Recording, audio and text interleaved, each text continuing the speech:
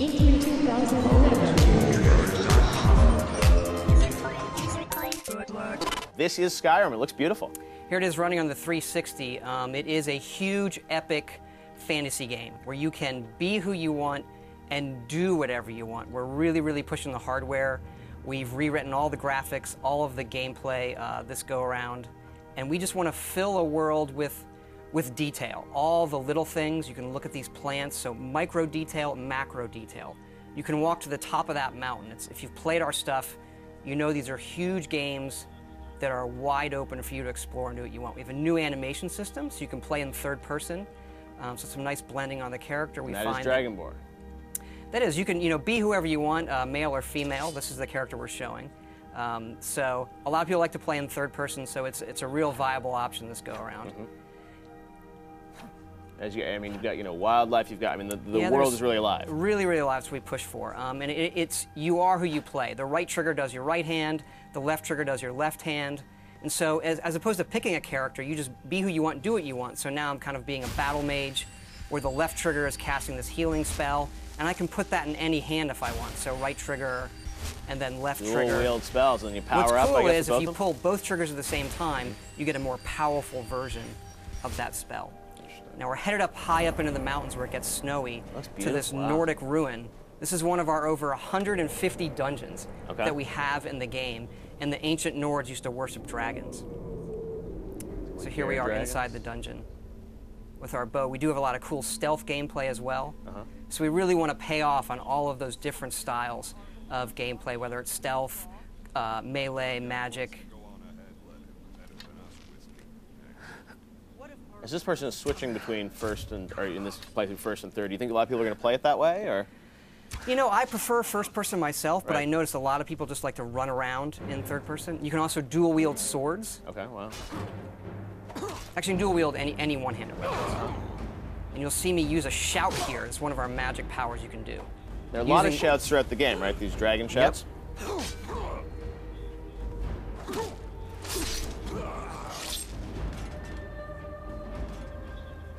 And up here we're seeing the undead, the Draugr, who live in this Nordic ruin.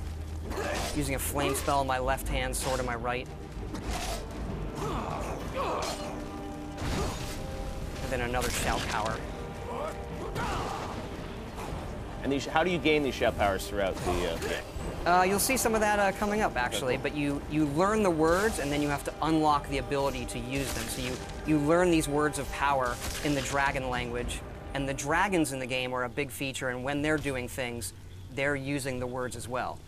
There are staves you can use to light areas of dungeons on our way out of this dungeon. Wow. We use water as a nice feature to guide you out sometimes as well. Now you have a new sort of story system in this too, right? A radiant story system? Radiant story that guides all of our quests to make it, since it is a big open game, to give us some more control over the experience you're going to have and make it more dynamic. Wow. Here we're out in the tundra, which is this wide open grasslands in the middle of Skyrim. Oh my God, this is a brand new engine, right? Yep, the creation engine that we built just for this game. So a lot of these creatures are peaceful unless you mess with them. Uh-oh, not a good idea. And you can also breathe fire like the dragons. That's one of the shouts. Okay. I'm going to use coming up here. Dragon breath.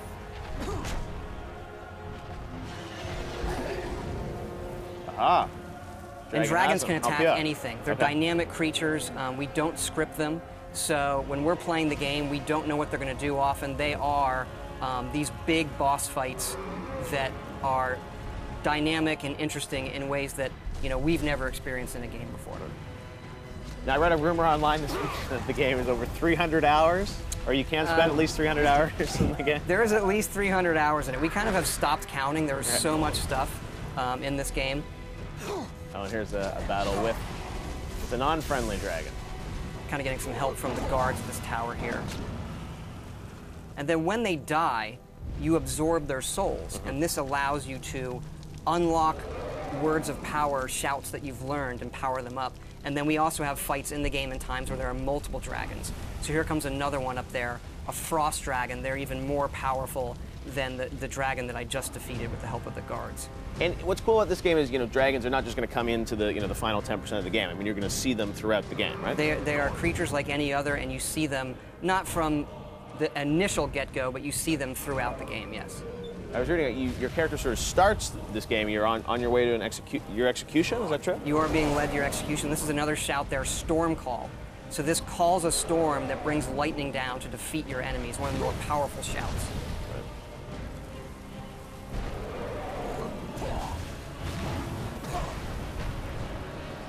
And then once the dragons get hurt enough, they can't fly, and they'll either land or they'll crash. And how will your relationship with these dragons change throughout the game? I mean, obviously, there's some that will be friendly to you. I don't want to quite spoil it yet, but they all aren't out to destroy the world, and why they're back and what they want is part of the mystery of the main quest in the game that you're going to uncover. Wow, very cool. Justine, are there any questions from fans for Todd? I have a question here from Jerry V on Facebook. Says, love the guilds in Oblivion. I wonder if the fractions are going to return. Do you think it'll happen? We do have factions returning. Our three main factions are the College of Winterhold, which is like for the mages, the Companions, which is our warrior guild, and then the Thieves Guild, of course. Right. Very cool. And there's the beautiful Skyrim logo, and the date we know is going to be 11/11/11, which is coming out in November. Very cool. Justine, any more questions? Let's see, Player22 on Twitter says, loving the new engine. Can't wait to see more. Curious with how many environments they will have in Skyrim.